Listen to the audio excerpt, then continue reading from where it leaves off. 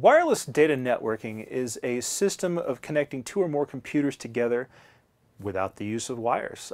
Basically, the way it works is you use devices that transmit via radio waves rather than using a system of actual hard cables.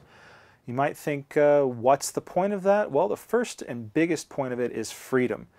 As an example, instead of having your laptop tethered by a cable to a wired router, if instead of being stuck in one room or having to get a really, really long cable, which cables can get kind of expensive after a while, you are able to, say, take it into the kitchen, the living room, even outside, depending on the strength of your wireless networking equipment. Basically, the strength of the router and the strength of the receiving device will determine how far you can take it. The standard that is most commonly implemented is the one that most people know is called Wi-Fi.